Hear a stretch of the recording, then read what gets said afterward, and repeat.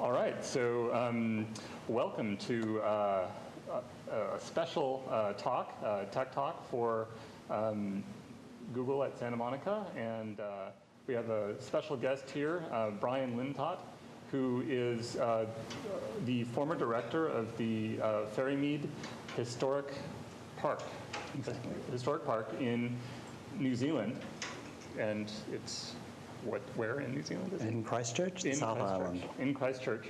And he has done quite a bit of research on Antarctica and historic preservation there, and he'll be discussing that as well as spinning out from there and talking about historic preservation in areas beyond. So I give the floor to Bryan. Great. Thank you. Thank you very much. All right, good afternoon. Thank you for coming along. I'd like to begin with asking you to imagine something. Long decades have passed, no humans have visited the heroic sites where previously the world's attention was focused. There's an extraordinary range of artifacts have been left, transport, scientific equipment, and just the general remains of human activity. Then one day, a transport vehicle arrives. On its side, very proudly displayed, is the emblem of the United States. The craft lands, but during one of the landings, they have a problem. The visual conditions are so strange that people are unable to measure distance easily. They're able to recover part of the equipment from the earlier expedition and use it to get back to their main base. The year is 1947, and the crew from the USS Burton, part of Operation High Jump, have visited Captain Scott's Discovery Hut, another 30 years since any human being had been there. In many ways, the heroic era explorations of Antarctica are similar to the Apollo mission in the 1960s. Both of them happened in times of great international tension, with nations wanting to show their prowess and their moral superiority through scientific endeavor and brave exploration. They also drew deep on cultural themes. So we have astronauts in Apollo, we have Odyssey, Nimrod, and Terra Nova. And also they played with current themes of discovery, endurance, and Aquarius and Snoopy. Scott and Shackleton now are as much cultural icons in management school theory as they are historical characters. Both endeavours sent people to the very edge of where humans could go. In this case, Amundsen, the first human to arrive at the South Pole, where they would pay homage to their nation's flag. Fortitude, though, is another quality that the people had to have who undertook these great endeavours. Here we have Shackleton's ship, trapped in the ice, slowly being crushed, destroying any hope of his plan to get across the Antarctic continent through the South Pole from the Atlantic Sea to the Pacific Ocean. And here we have the service module from Apollo 13, when one of the oxygen tanks had exploded. Both parties were able to utilise very small things that had no real purpose for saving them in the situation that they were suddenly found themselves in. Here we have the James Caird, a little ship, a boat that's now been preserved, which sailed across the Southern Ocean so Shackleton could inform the world where his party were marooned and arrange the rescue, ensuring that not one person in that party lost their life. And here we have the lunar lander from Apollo 13, which was able to supply power and some oxygen so that the astronauts were able to return safely to the Earth. Sadly, both endeavours had great tragic loss.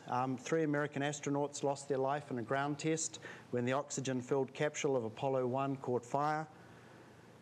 And in a similar way, although at the absolute opposite end of the world in temperature, Captain Scott lost his life with his party.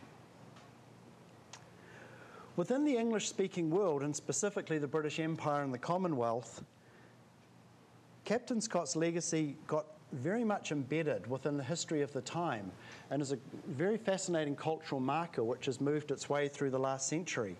What you're looking at here is a memorial window from Christchurch, New Zealand, and at the top of it are the various ideals of truth and beauty. In the middle of it are a range of historical characters, predominantly from British history, and down the bottom, a fine line of New Zealand troops is fighting brutality and ignorance, the Red Dragons. But when you look closer, front and centre, next to Captain Cook, the European discoverer of New Zealand, you find Captain Scott. And so in this period before the First World War, you had the disaster with the Titanic, Then the news came that Captain Scott and his party had perished, and then the First World War came along. And culturally, two things happened. The first was that Scott himself was writing himself into the cultural construction of the time. So he had a friend, Barry, and Barry wrote a book called Peter Pan, based on the play that he'd written. And in Peter Pan, Wendy says to the lost boys, "Your mothers hope that you die the death of an English gentleman." And when Captain Oates decided to walk out of the tent, realizing that he was injured and holding up the party, and literally walked to his death, Scott wrote, "He died the death of an English gentleman." And at the time, within what was very much a British imperial, they had a term called muscular Christianity environment, the sacrifice was very much understood as being a Christian one. What happened with the film that was made of Captain Scott was that it was showed to the British troops on the Western Front during the First World War. And so the death of English gentlemen then became something of an industrial scale. And so the trauma of the First World War, especially in the European British Commonwealth context, meant that Scott got very solidly embedded within the public understanding. By the 60s and 70s, though, with a very sort of iconoclast view coming through, it was time for parody in terms of popular culture. So Monty Python did a Scott of the Sahara, filmed on a beach down in Devon. Then in the 80s, there was a book came thundering out that Scott was a total fool, and then other Antarctic explorers responded. And so now we're in this period of history where you go from the great hero, the debunking, and now the nuanced debate. Antarctica itself, if you get the opportunity to visit, I would highly recommend it as a sublimely beautiful place. You'll learn two things. The first is that within yourself you have more fortitude, more character, more strength and resilience than you ever thought you had before. If you're an American, you have a 1 in 125,000 chance going down on the National Science Foundation program, or you can go down as a tourist. You find this inner strength, and then you look out at the huge vastness of Antarctica and you feel like an ant on a football field. And so you learn these two quite contradictory things at the same time. As a territory, it's quite unusual, and one of the great achievements of the Eisenhower administration was to put in place a treaty. South of South America, Argentina, Chile, and Britain each claim competing areas of Antarctica. The United States' position towards claiming Antarctica is that an expedition was sent down there during President Jackson's presidency. And ironically, some people from that turned up in New Zealand as the main founding treaty of New Zealand was being signed. The Russians also sent down an expedition, so they claim this kind of idea of being there as well. The American position is simple, though. Effective occupancy, which they have without a doubt, the highest percentage of activity in Antarctica, is the claim for territoriality. But in a sense, territoriality is an absurdity, and this comes up with the moon as well. How do you claim the moon? What does it mean? It's not like going west and deciding that you're going to add some more to the United States. So everything was put on hold under the Antarctic Treaty. And the fundamental idea is that Antarctica is a zone of peace, but the military can provide transport and logistical support. And scientific research is the main activity in Antarctica.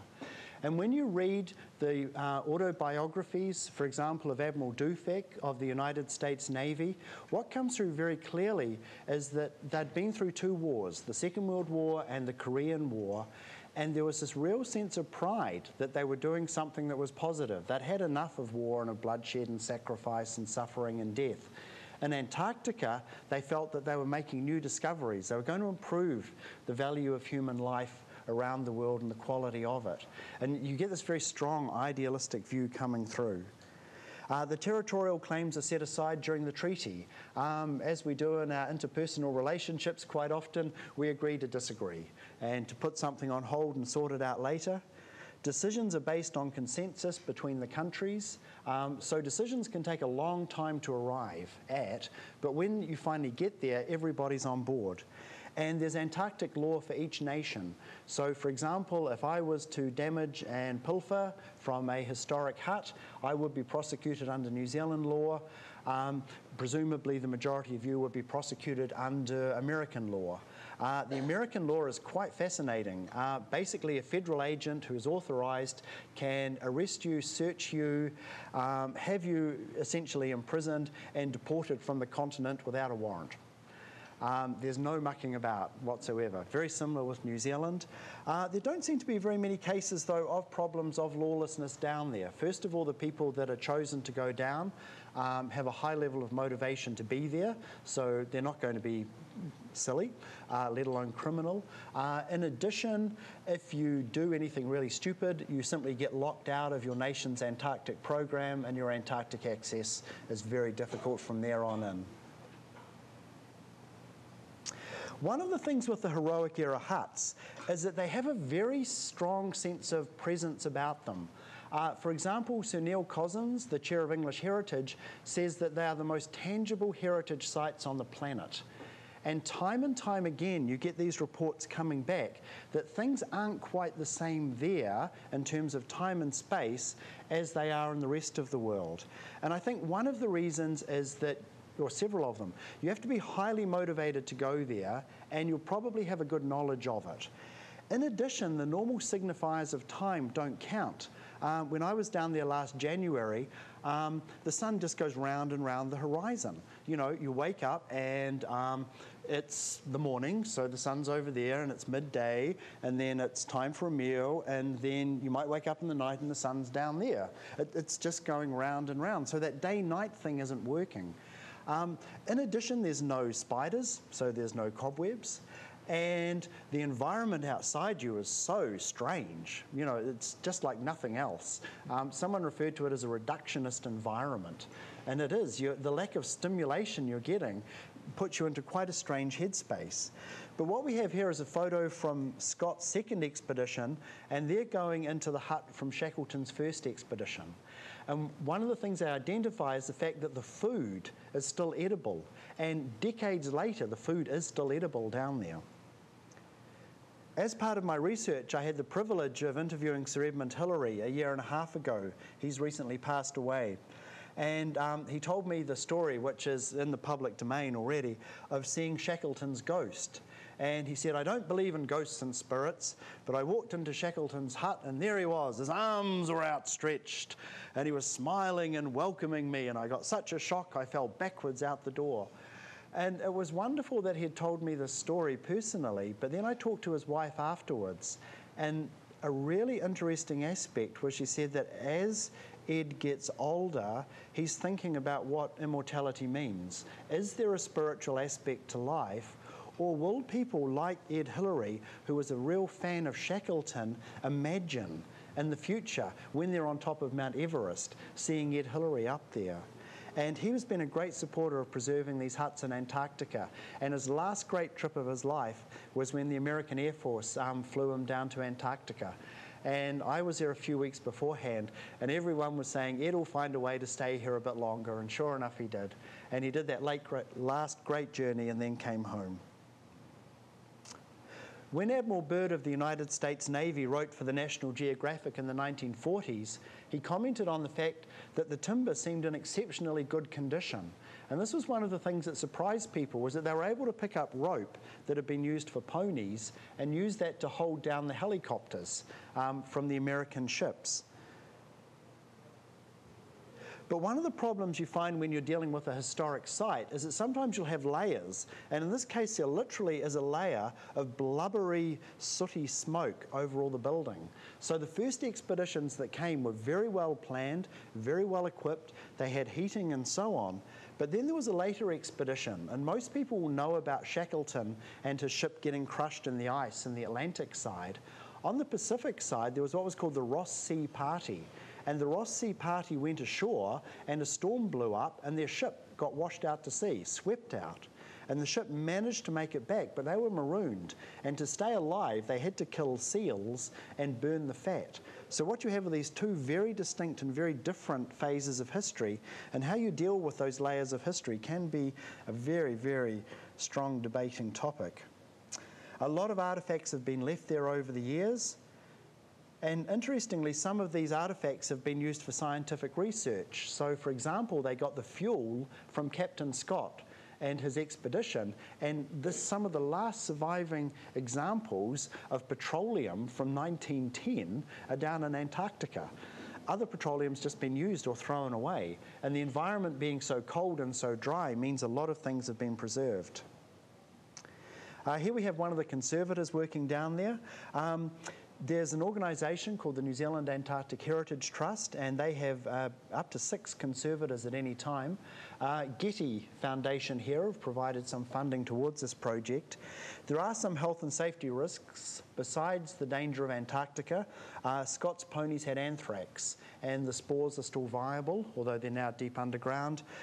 Lead, a whole range of different things. When they were doing a clean-up, they dropped a bottle of ether and decided it was time to all go outside and let a bit of wind go through. There's morphine, cocaine, laudanum, and opium in the medical kits. And so whether you leave those historic items in place or whether you take them off the continent has been an ongoing debate. Global warming has caused issues as well. What's happened here is that the snow and ice have melted.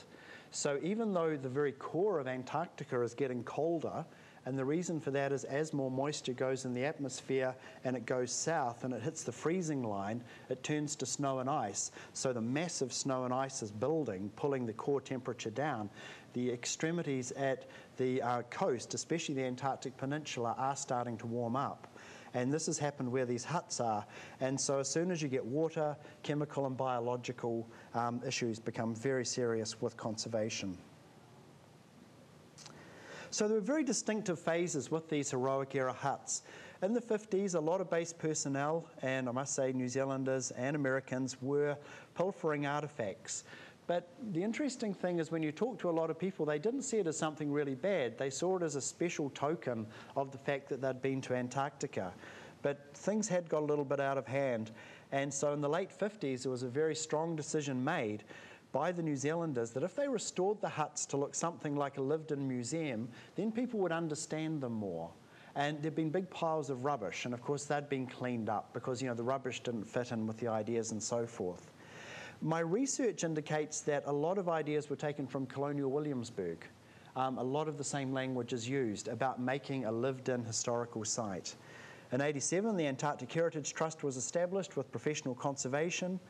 The pressure from tourism is controlled with only 2,000 visits a year, 8 in the huts at a minimum.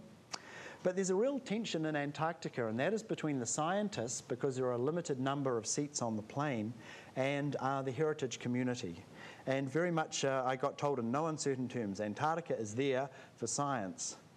Paradoxically, though, when you go to the scientific laboratories, you'll find old scientific equipment from the 1950s, which has been used for continuous monitoring of the environment.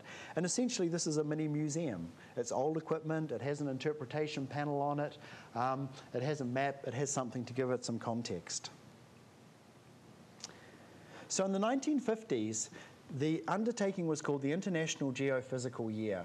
And it was a great idea. There was a dinner party here in America with Van Allen as the host. And the idea came up of, well, look, we've got all this technology from the Second World War. Why don't we have another polar year and look at these extreme environments where previously it was very difficult to do research? So the territorial claims were put on hold. This was just before the treaty. And by every measure, it was a great success. At the same time, there was this kind of end of empire expedition, though, being done by the British. And this was to achieve what Shackleton had failed to do: set up a base in the Atlantic side of the continent and then go across via the South Pole to the Pacific side. Vivian Fuchs was the British commander of it, and Sir Edmund Hillary, who had recently conquered Everest, would lay depots between Ross Island on the Pacific side and a point 500 miles from the South Pole. So essentially, Fuchs would be up at the top left and would go across to the centre, and Hillary would be in the bottom centre, and he would go up and then stop short of the South Pole. Fuchs had these wonderful snowcat vehicles designed for travelling on snow. Hillary had some Massey Ferguson tractors which had been adapted with these tracks. Very difficult to drive, but affordable. And here we have Admiral Dufek, first commander of Operation Deep Freeze, and Ed Hillary just before they set off. And one of the things that we're working on in New Zealand at the moment is setting up a Hillary Dufek Fellowship, because the personal friendship between these two actually started the whole relationship between the United States and New Zealand and Antarctica. Originally, the New Zealand base was going to be 30 miles away. Dufek said, look, we're all getting on so well, why don't you build your base next to us? And in terms of logistics, that's been great, but also just in terms of that cooperation, it's been a great success for New Zealand science, and it's worked out very well for the Americans also. Hillary went forward with his tractors, and fuel was being dropped in. An interesting bit of the geopolitics was that the British were also doing this, and this has turned up in the British archives to show their territorial claim to Antarctica. And rather cheekily, the Americans agreed to help the New Zealanders with their plan, which was to drive to the South Pole first. So Admiral Dufek had some fuel brought down from New Zealand by ship. It was swept off the ship, so he had some flowing down, and then the Royal New Zealand Air Force were making these depots. Hillary got to within 500 miles of the pole, and as we were talking about it, he said, what did they expect? I'm an adventurer and an explorer. Hillary thought that Fuchs was not even going to make it to the South Pole before the summer season ended. So basically there were some telegrams went backwards and forwards. One of these telegrams was accidentally released to the media in a pile of other media releases, and suddenly there was another race to the South Pole. Before it had been Norway and Great Britain, now it was Great Britain and New Zealand. In a sense, there wasn't really a race. Fuchs had been doing a very steady pace. Hillary had done everything he had to do, so off he went. And as you can tell from the photograph, when the two leaders met at the South Pole several weeks later, when Fuchs finally made it, there was a little bit of tension between the two of them. On the other hand, the New Zealanders were very pleased because they had shown that within their territorial claim, they could drive from the coast to the South Pole. The Americans were thrilled that they'd cemented this relationship with the New Zealanders in the area. And thanks to the route that Hillary had actually plotted through the crevasses, Fuchs was able to finish his plan on time as well. Sadly, though, not all things in Antarctica have come to a happy end. And in the late 1970s, there was growing concern. And that was that with tourism flights which flew over Antarctica with people looking, that not actually landing, that there could be very, very serious issues if there was to be a crash. So the Antarctic countries get together each year, or every second year originally. They meet, they discuss the issues, and this was the recommendation that was going out, that clearly communications were not good. The air traffic control system was designed for the military. It didn't have the capacity for large civilian operations as well. And that if there was going to be an emergency landing, they weren't even sure that the bases would have enough food to feed 200, 300 people if blizzards came in and so on. Well, sadly, the tragedy in 1979 was that a DC-10 flew into Mount Erebus, and with the loss of 257 lives. And so at the next meeting, recalling with respect the years of exploration and research, many have travelled and worked in Antarctica and not returned. And they very, very appropriately and correctly acknowledged the great work that the New Zealanders and Americans did, trying to recover, the remains. They expressed their sympathy and recommended that the site become a tomb because there are still the remains of humans there. And so that area of Antarctica is totally sealed off. There's a memorial area next to it, which has a memorial for ceremonies of remembrance, but no one flies over it, and it's just totally like a graveyard. And in a strange way, it's not a bad graveyard. Because when you look at Mount Erebus, and I was talking to someone who lost a friend in this tragedy, it's sublimely beautiful. It's like when you look at, the images of Mount Fuji by Hokusai. And in terms of someone's final resting place, the end was swift, thank God. And in addition to that, it has a real beauty and serenity to it. It's also interesting when you talk to people who have been to Antarctica, because Mount Erebus, especially from the American perspective, New Zealand's perspective, our bases are down at the bottom of it. And it's like a reference point in this huge white vastness. Mount Erebus is this place that you refer to in your mind, and you get quite an affinity with it. The Antarctic Treaty Consultative meetings recently criticised the amount of shipborne tourism going down to Antarctica. And last year, with no loss of life or injury, a ship dedicated to sailing in polar waters sunk when it was South America. It had gone south from there and hit what was called a growler, and it ripped a hole in the hull and sunk very, very quickly. And so these huge cruise ships are going down there from South America. They take them down from Alaska, and there's a range of issues in terms of search and rescue. The waters are uncharted. It's absolutely treacherous with the weather, and simply the capacity to rescue large numbers of people is not there. So if you want to go to Antarctica, I don't know if Google will set up something down there. It'd be great fun if they did. You'll start off probably in Christchurch, New Zealand, which the guys on the International Space Station are kindly pointing at, and that's down the bottom left. Christchurch is very lucky. Scott, Shackleton, Admiral Byrd, and Operation Deep Freeze have all gone through there over the years. Chances are you'll fly down on an American C-17. And one of the things that really, poignantly I was aware of was that you were allowed up on the flight deck. And since 9/11, when the flight deck is now this kind of armoured enclave where no one gets to see except the pilots and the flight crew, we've really lost something. And I think the two things that we've lost is the incredible view you get out the front of a plane. You can see why people are pilots just for the look of it. And then the other thing is that sense of camaraderie, the collegial feel of you're all going on a big trip together. And pilots love to talk about their aeroplanes. So in this situation, you can get up on the flight deck. They'll happily chat to you for hours about it all. It's a C-17 crew. They've been up in Iraq and Afghanistan, so this was, a welcome change of pace for them. And then finally, you'll arrive over Antarctica and look out. You actually leave in the middle of summer, so you're looking at about 80 degrees when you leave Christchurch, and you've got to go out with all your emergency clothing on in case the plane goes down. So everyone's kind of sweating away and carrying these huge coats. I think you can get down to about minus 30 or 40 in these clothes that you're wearing. When you do arrive down there, you walk out onto the ice runway. Down the bottom left, you'll see Santa Claus, part of the flight crew.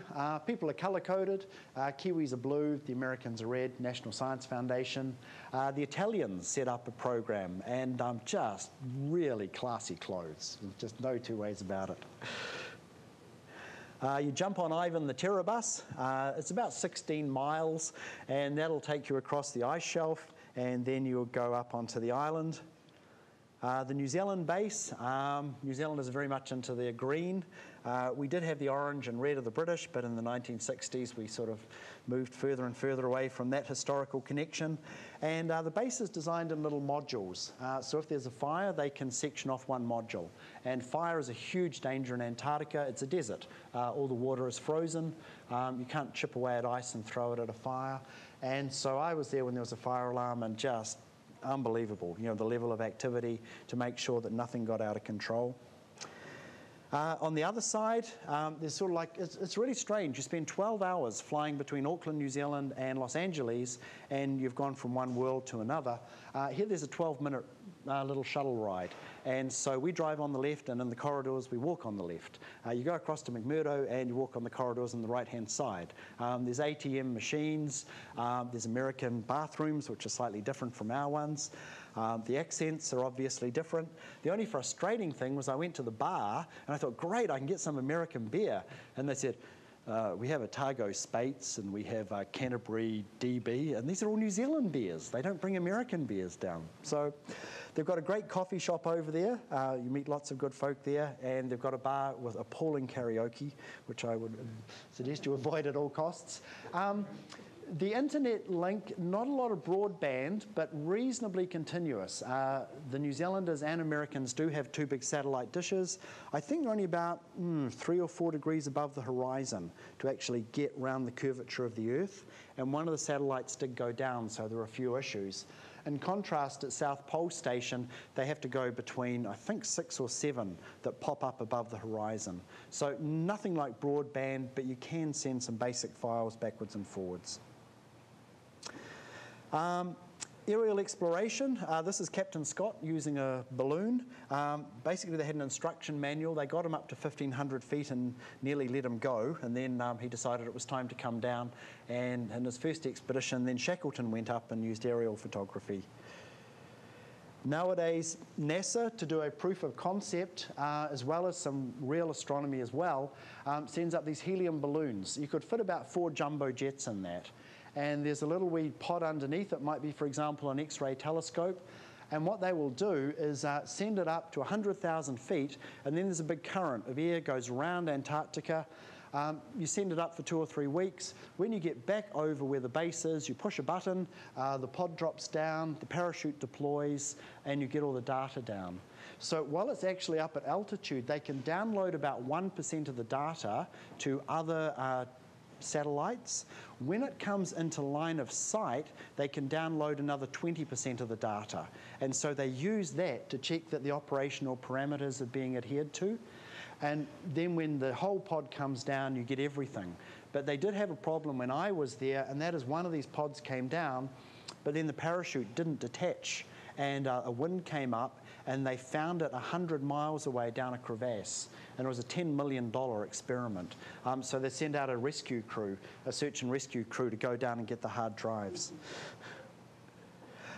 It's a place to do art, and artistic programs are becoming more popular down there. National Science Foundation has one. This is a California artist, Lida Albuquerque. She's based here.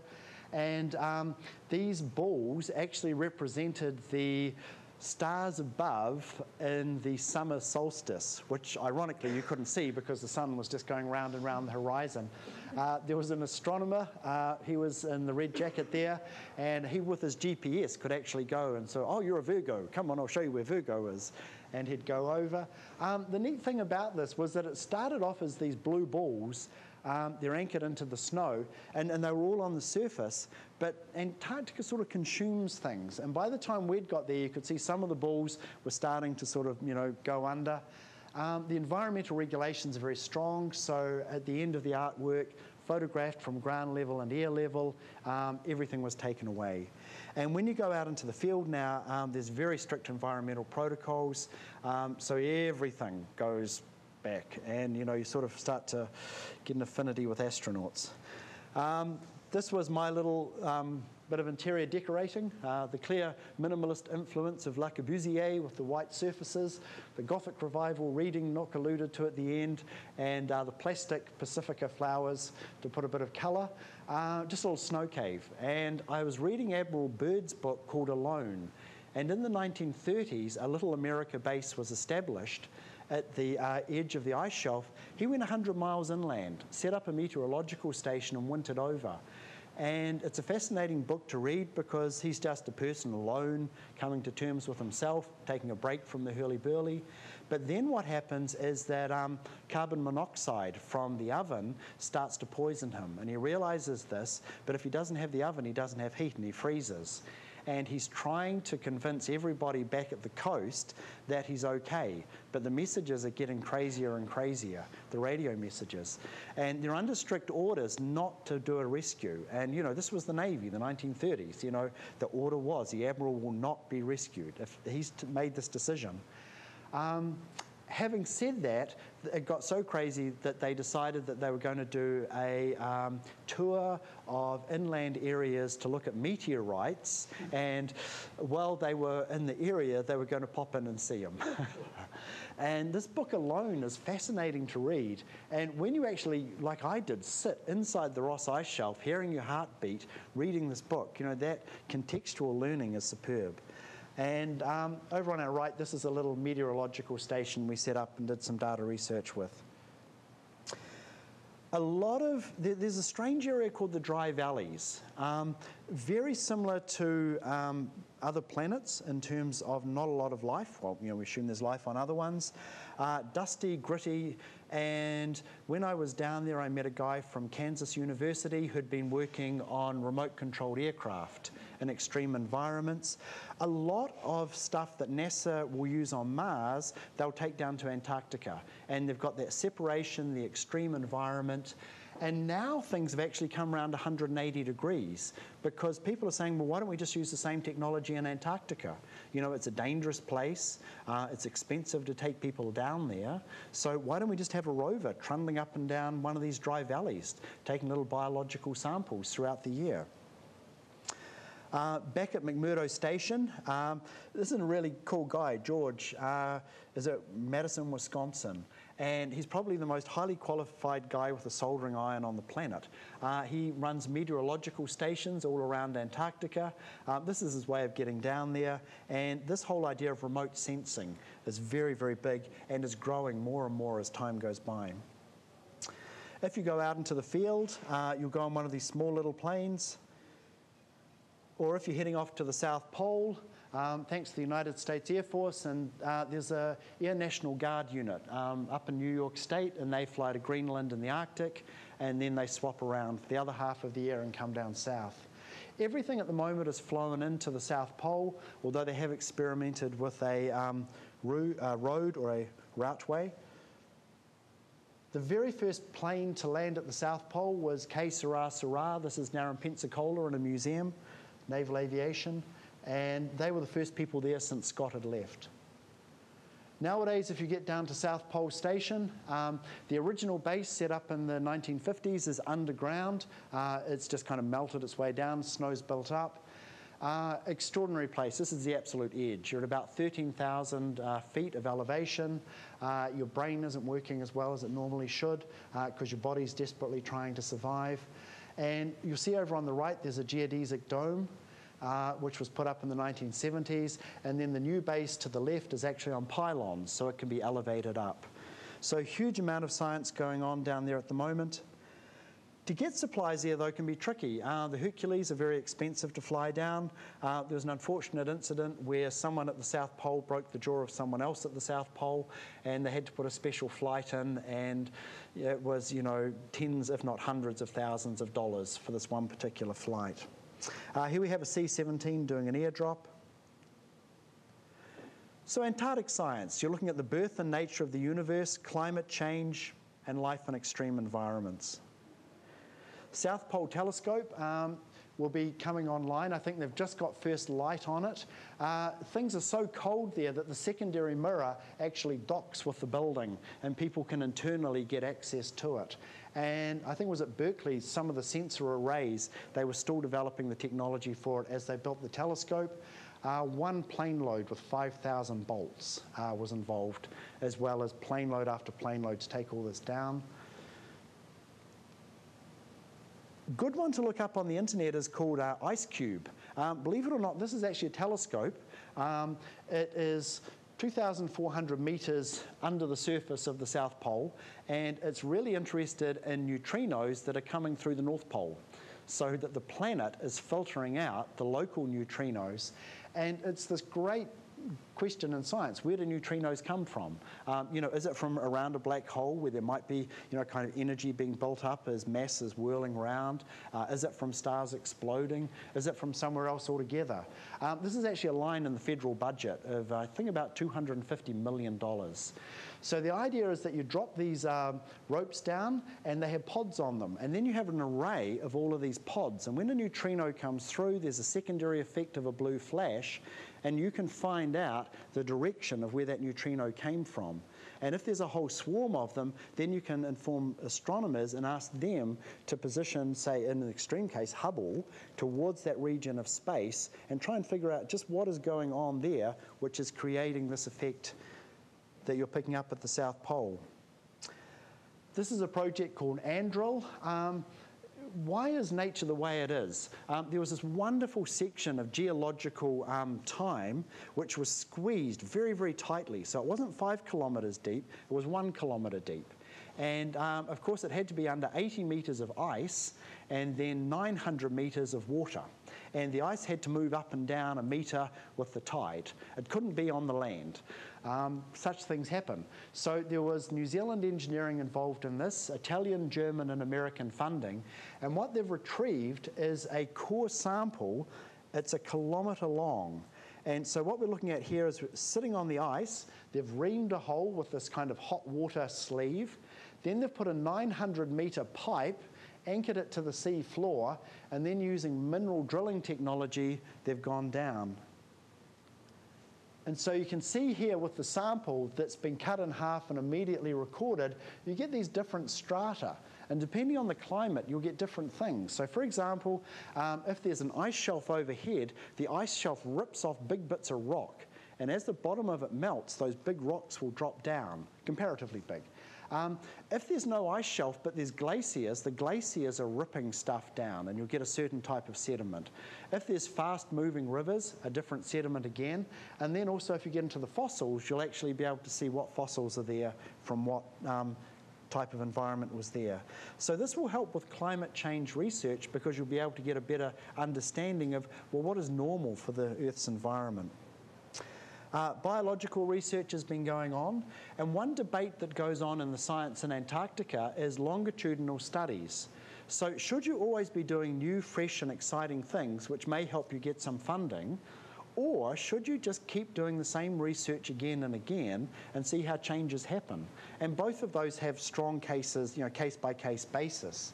And one of the things is seeing the build-up of things like DDT in mammals in Antarctica. So you start off with a pristine environment, and then you see how the modern age impacts upon life forms down there. Now it's with global warming to see what happens there. Here's an image from space. This anomaly here in the center was quite strange, and people wanted to know more. Originally, there'd been a proposal to take atomic waste in the 1960s, put it on the surface in Antarctica, let it melt through, and just sit on the bottom until it had decayed. Well, it was really good they didn't do that, because it turns out there's a system of rivers and lakes underneath Antarctica. And this is called Lake Vostok.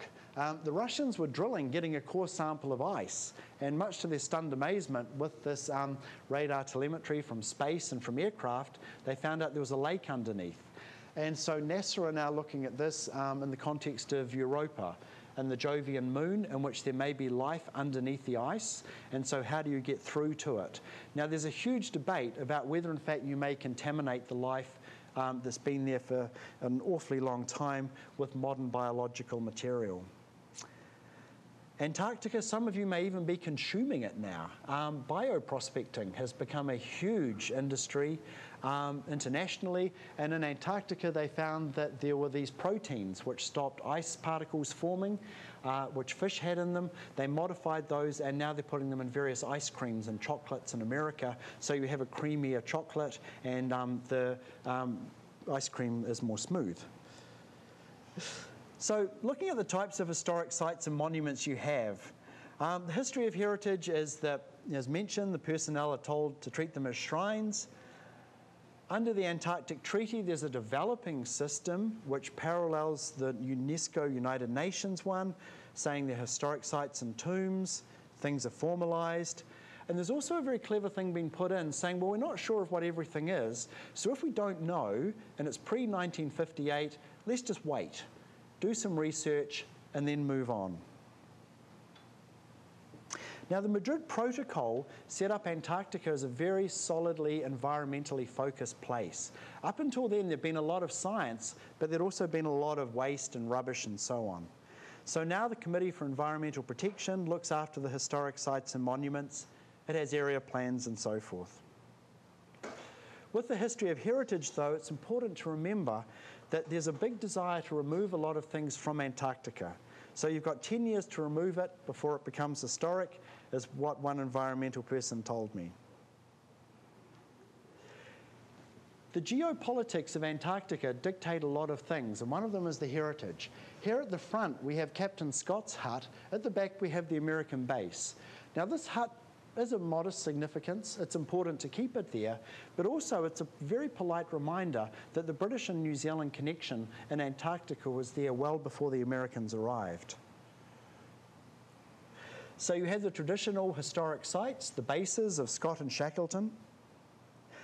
Here you have a monument to Admiral Byrd. Admiral Byrd's bases were on ice, which is subsequently broken away and melted, so there's no physical remains of the Little America bases.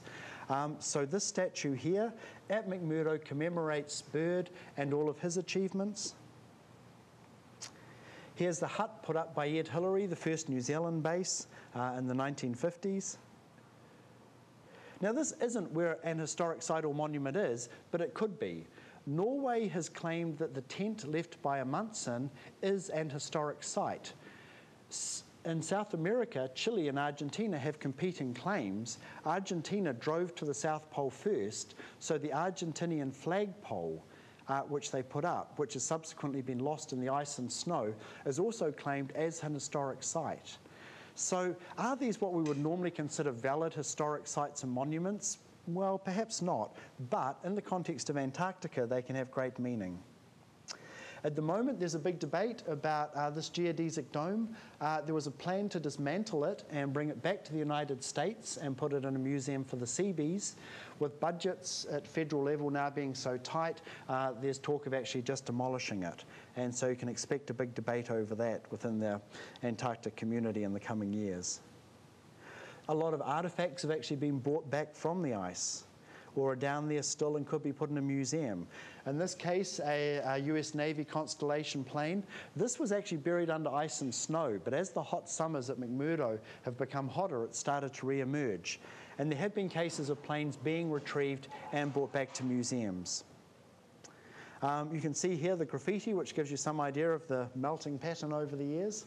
If you want to take one of these planes back, though, you've got to melt the ice and snow, and there's a huge cost involved there. In New York City, there's a small memorial to Lincoln Ellsworth, the first person, an American, who flew across the continent. And in Christchurch, New Zealand, we have a totem pole carved in Oregon and the very first hangar. Historic sites and airports are airports are like an ongoing construction zone now, and there's already plans to relocate this, which is a pity because it is such a physical reminder. Here we have an Australian plane that flew in Antarctica. It only flew once, but it was restored, and again, it's geopolitical. It reminds people that, Antarctica is also an Australian endeavour. In my former museum in Christchurch, we have United States Navy DC-3, and one of the fun things is with archaeology, you can sand back the layers of paint. So what you'll see here is there's the tiki. You can see the remains of a kiwi, but in Antarctica, this plane was called Mother Goose. Mother Goose was at the front of the plane. Down the back, you can just make out at the top left, there's kind of like a curved shape to the left, and then like a little beak. And there was the goose, and the goose's buttocks were positioned around the exhaust of the auxiliary power unit, so its buttocks went boom, boom, boom, boom, boom, boom, boom, boom, boom. They decided that was a little not quite fit for the fine people of Christchurch, so it got painted over. One of the issues with museums and heritage is when you get these things that don't really have a site as such. A lot of research was done about the ozone hole, discovering it in Antarctica and then monitoring it. So with the ozone hole, you have this incredible situation of humans realize that they're changing the planet, and they collectively agree to change what they're doing in terms of fluorocarbons to heal the damage. Now, that's a pivotal point in human history. This is one of the NASA planes that did part of that research, so keeping that plane in a museum in the future I think is very important. So why is Antarctica way cool? The human stories of the heroic age of Scott do tend to resonate, and I think they will throughout the years to come. If you've got $35,000 spare and you'd like to fly to the South Pole for 4 or 5 hours, you can go down there as a tourist, or you can go on one of the cruise ships for a lot less. We've just had an international polar year, although that's mainly focused on the Arctic and how indigenous cultures will cope with global warming. It is flying at the absolute extreme. It really is the edge of where humans can go. And in addition to that, penguins are just way cool and everybody loves them. I took this photograph last year, put it in a competition and won $1,000. So, that's great. So with Antarctic Air and Space Heritage, clearly air and space technologies opened Antarctica up. Important discoveries have been made. It's analogous to some extraterrestrial environments and where concepts are tested. And the aviation history provides deep insights into human bravery and endeavour. One of the things that I found quite moving was I had to do a rescue of somebody at the South Pole and in the middle of winter, and the pilots walked out and the whole base was lined up to shake their hand. And that's when the pilots knew how dangerous it was, that they were absolutely at the edge. Antarctica has always been used as an analogy of the lunar environment. People like von Braun went down there, a lot of other folk from NASA, and it's because it is so extreme and so different. So as you may have guessed, when it comes to lunar issues, there will be big debates. There is an Antarctic treaty, there is a space treaty, but the moon treaty has not been signed, and specifically by the United States. So will the moon just be for peace and science? Will it be for the benefit of all people? If there are resources there, should everybody on the planet benefit? Or will the free enterprise model come up? So you're going to expect a whole lot of linkages are going to be going on in the moon. And this is really what's at the hub of it all when you look at these historic sites in Antarctica or on the moon. Do you have this truly amazing experience and context that only a very few can see, or do you take things to a museum and take them out of context? Clearly, the footprints are something that will have to be preserved, the very first human footprints off our planet, and they're going to be there for a very long time. The remains of, if you want to know when something goes from being operational to historic, there it goes. The remains, though, aren't quite everything you would think. They threw all their rubbish out of the little capsule before they took off, so a lot of human waste also got thrown out as well. So it won't all just be pristine scientific things and bits and pieces. Without a doubt, if this flag could be in the Smithsonian, I'm sure that it would. I had a friend who worked on the Star-Spangled Banner, and we discussed this, and she said that, you know, this is probably the second most famous flag in American history, without a doubt. And I would go as far as to say as human history. Boeing and General Motors were involved in the rover, so I'm sure for corporate sponsorship type things, if you could bring this back to Earth and have an exhibition, American wheels on the moon, do you think that would be a bit of a good seller? So when I talked about this at the Smithsonian, I mentioned that, you know, now is the time to get involved. Use the Antarctic system, which works, and I talked to people in State Department about this. So the nations agree on site designation and management. Visitors are governed by their own national law, so you don't get the National Park Service looking after things. You establish a separate trust, so that whole issue of territoriality gets put to one side. Plan lunar bases for areas that will become historic. South Pole Station, there's a whole lot of issues there. You know, it would be great if they could have kept those original buildings, but, you know, other things have gone over the top of them. And recommending visit Antarctica, Ross Island for the Apollo sites as an analogue, and South Pole Station for the new moon bases. When I gave this talk last year, it was all very kind of way out there and a bit of mind candy. But then Google, I was really impressed, came up with the Lunar X Prize. $30 million, if you can get a robot to the moon, you can do a live transmission. And one of the bonuses is if you get to an historic site. And yesterday I got the latest guidelines for this particular prize, and they very, very wisely said that visits to historic sites must be approved in advance. Because the whole idea of, and here we have our little robot from University X, and oops, it's just gone over one of those little bags of waste, and something shorted out, and no, it's not responding to control. It seems to be driving towards the American flag. Oh, our sensors show that the motors on the right-hand side are burning up because the flag has been jammed in the wheels. You know, that's publicity from hell. You just don't need that. But the fascinating thing of what is being proposed, though, is that it will give the opportunity by remote sensing to show an environment where the vast majority of humans can't go. And I think Google are to be commended for that. So I thank you for coming along this afternoon. My body clock still thinks it's about 7 o'clock New Zealand time in the morning. But it has been a delight. I'd like to acknowledge Chris for putting this forward. And end on two things. The first is, and this was realized at the time, by going to the moon, we didn't discover the moon as much as we discovered the Earth. When people are up in space and they look back and see this tiny little beautiful marble and they see the vastness of space, suddenly people realize that this is what we've got. The moon isn't an option. You can't live on the moon. You can't make a life in Antarctica. You've got to be continually supplied from the Earth that we live in and we know so well. And on that note, I'd welcome any questions and comments. And if people would like to come up and chat, or if you've got to get back to making the world a better place, I'll end it there. Thank you so much.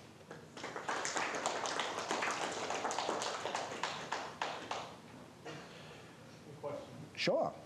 Besides criminal funding, I mean, and the fact that most of us are developers or operations or whatever that are pretty much don't have an excuse to get down to Antarctica, how can we as a company or whatever, besides funding, to participate and help in, I guess, historic preservation and or science research? Sure, good question. Two things. First of all, with the heroic era huts, developing technologies that make virtual experiences of a deeper nature, and how that is going to be, I'm not entirely sure. Certainly, you know, the visual aspect is very important. The second part of the question, I met Peter Fuchs, who was the son of Vivian Fuchs, and he's just set up a foundation in the United Kingdom. And we had a talk, and lots of people were suggesting this idea, not just me. And he said, how do I get British school children engaged with Antarctica? And one of the things is that the human component is very big. So there's a book just come out called Robots in Space from Smithsonian. One of the authors, and he talks about how the human identity thing is huge, but how the robots actually do far better science, and in a lot of environments where humans can't go. So what the Fuchs Foundation has done is chosen a couple of people to go to Antarctica and do their blogs, and people, school children especially, can follow the individual and get that empathy, but at the same time also giving them access to a lot of data. So they can actually start to do some science. And that whole idea of being able to do science through remote sensing. For example, in Mount Erebus, there are some cameras, and they've got a lot of problems with the cold because the batteries run down, but some new technologies may help. But that's where a lot of science is going to happen in the future. So developing ways in which children and other people can access data and, you know, just analyze it, you know, do it themselves, put it into Excel or another version like that, and just sort of see, well, okay, what is the temperature doing? You know, can I compare it to the temperature in this area over the last 100 years? You know, very simple tools that let people take data and get some meaning from it and experience it themselves would be a major contribution. Cool. Sure. In terms of the ice core you talked about, yeah, can use that for going back in time. How far back can they get from even ice core samples? At the moment, they've got one where they're going back hundreds of years in great detail, you know, for looking at chemicals and so on. Other ones, you're going back tens of thousands of years. You know, and then when you're looking at these rock samples, you know, you're getting into some pretty deep history as well. So, you know, there are places where they're looking at the Earth's temperature over, you know, hundreds of thousands and getting into millions of years. And that's part of the debate. And it's an interesting debate that goes on at the moment of climate change, of, you know, what is normal, what can be done, and a lot of scientists have made the comment to me that they're very frustrated that certainly within the British, you know, a lot of the world now goes, climate change is happening, we don't need to do any more research. And the scientists are saying, well, actually, if you did a bit more research, you might get some idea of the parameters and the possibilities.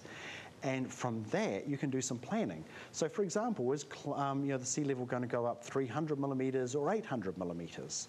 Well, that makes a huge difference to planning cities over the next 100 years. But there's now, okay, well, climate thing, oh, right, terrible, you know, and so, you know, suddenly things run off on tangents and so forth. But yeah, that ability, you know, to get that record out of there is exceptionally good.